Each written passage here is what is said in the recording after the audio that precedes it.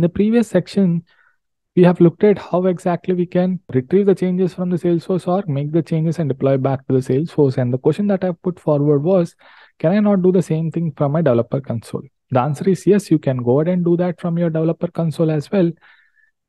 With the help of the CLI plus the VS Code, we have few options that we can quickly do it in terms of increasing the efficiency of the developer. Let's quickly look at that, see the change for ourselves. Now, what I wanted to do, I wanted to create a Apex class here. So how do I do it? Control-Shift-P and then say SFDX colon. I want to create a class. So I'll just say create Apex class. I'll go ahead and click on this one. What is the name that the class needs to be called with? So I'll go ahead and say demo class from VS Code. I'm just giving the name so that way it would be easier for us to identify which class that we're deploying. So once done, I'm clicking on enter here. Now it is asking me, where do you want me to save this? It is giving me a path saying that, okay, under the Force app, under the main folder, under the default folder, there is a class folder. Do you want me to save this class under that folder structure or not is what the question is.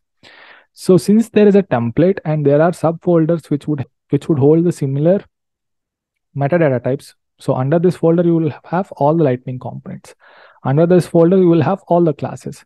Under this folder, you will have all the flexi pages. Since I wanted to maintain that consistency, I'll go ahead and select the first option here. In case if you have a different path, you can select the second option and provide where you want to save this class to be. So as soon as I do that, there is a code that got generated for me, and there is a constructor that is also got generated. Now, in order for us to basically understand the power of the VS Code and the CLI, so what I'll do, I'll go ahead and write a method here. So as soon as I do that method and hit enter, Salesforce has pre-populated the code for me, right? So it has created the access modifier, it has created the return type, and it has created the name for my method. So what I can do, I can make the changes accordingly. So I'll just call it as hello method. So we do not have to worry about the syntax, and I can make the changes accordingly depending on the syntax that got generated.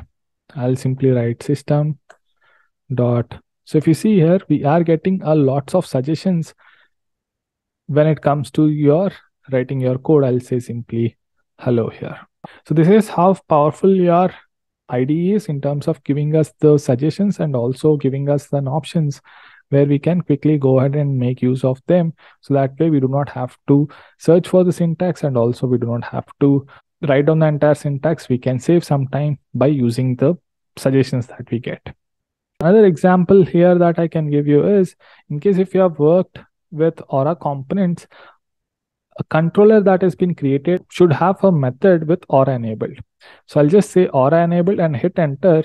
As soon as I do that, I have a code that gets auto-generated with all the parameters that are needed.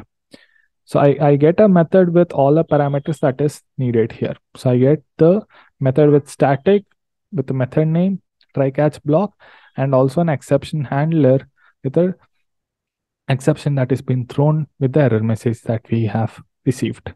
All right, so that is how simple it is to generate your code once you have your CLI and VS Code installed together. Let's say if you want to write a conditional statement, simply write if, hit enter, and it would give you that syntax. If you want to fill out that with else, just hit enter after writing first two lines, first two words, and it should give you some suggestions. Similarly, in case if you want to write a for each loop, simply write for and hit enter, and you would be getting that syntax that you can leverage. All right, so that is how powerful the idea is, where you can get lots of suggestions on what you can do. Instead of looking for the syntax, you can focus more on the logic, where the syntax would be either given as a suggestion, or you would be getting a pre-built syntax that you can make changes so that you can use accordingly. So that is the end of this section, and I'll meet you on the next section. Hey guys, if you like this video, do like, share and subscribe to SFDC Quest.